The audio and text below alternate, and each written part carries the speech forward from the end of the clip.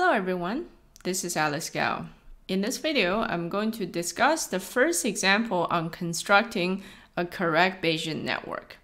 This is the example in lecture 11 on slide 46.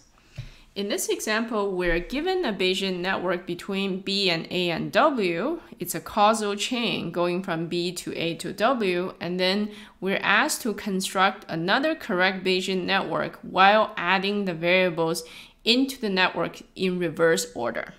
So the correct answer here is that the network is still a causal chain, but let's look at how I derived this answer.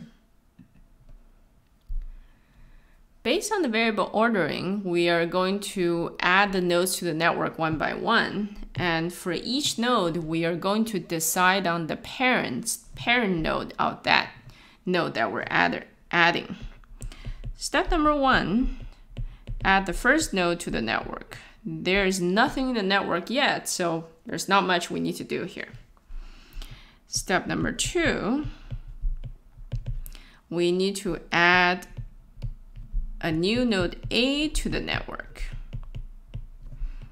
Now, because W is already in the network, now we need to ask ourselves a question. What are the parent nodes of A? Notice here that there could be no parent. That's possible. Or there could be any number of parents depending on how many existing nodes we have in the network already. So recall the rule for choosing the parent nodes. We need to choose a set of parents from the existing nodes, and we need to make sure this set is as small as possible so that this set can separate the current node from the rest of the existing nodes in the network. So given the set of parents, the node we're adding should be independent from the other nodes in the network. Okay, so we have two possibilities here. If A is already independent from W, given nothing, basically given no parents, that means we can directly add A to the network with no parents. This is one possibility, right? If A is already independent from W, we don't need any parents to make A independent from the existing nodes. But on the other hand, if A is not independent from W, then we need at least W to be A's parent, right? Given W, A is independent from everything else, but there's no other nodes in the network anyway. These are the only two possibilities given that we only have one node in the network so far before we add A. Now, which one is the correct one? Let's go back to the original network and look at it. In the original network, we have a directed edge between A and W, right? Which means if A changes, then our belief about W would change. So these two nodes are definitely not independent. So the first option is incorrect. We need to choose W to be the parent of A. Okay, so far so good. Let's look at step number 3. Now we want to add B to the network. And we already have two nodes in the network. One is W, one is A. Okay, so given that there are two nodes in the network already, we have a few more possibilities. So here are the possibilities. Let's think about these in turn.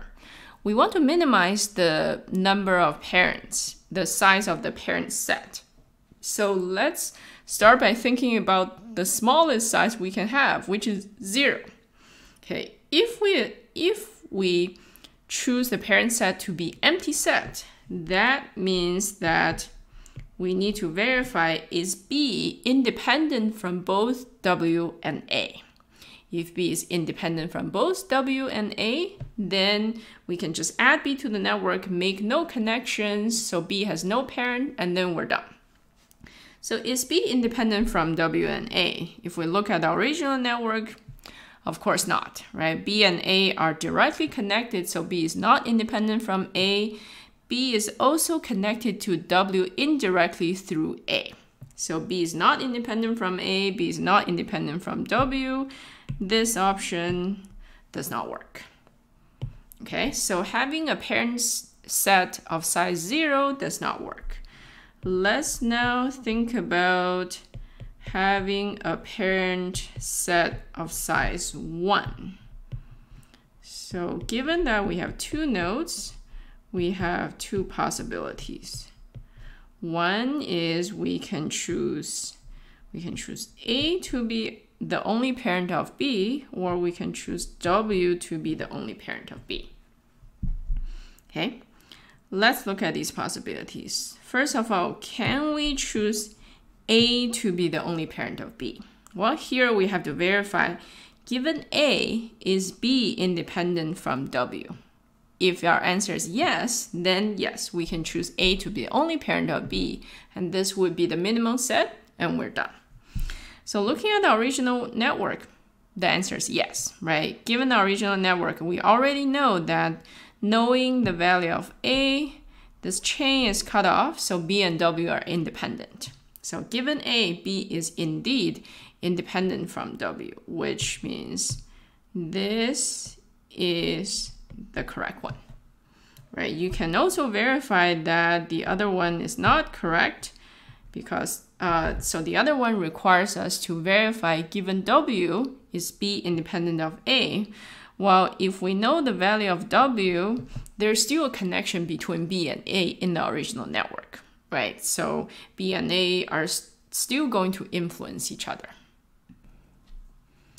This is how I got to the correct answer that I showed you, where we still get a chain going from W to A to B. That's it for this video. I will see you in the next video. Bye for now.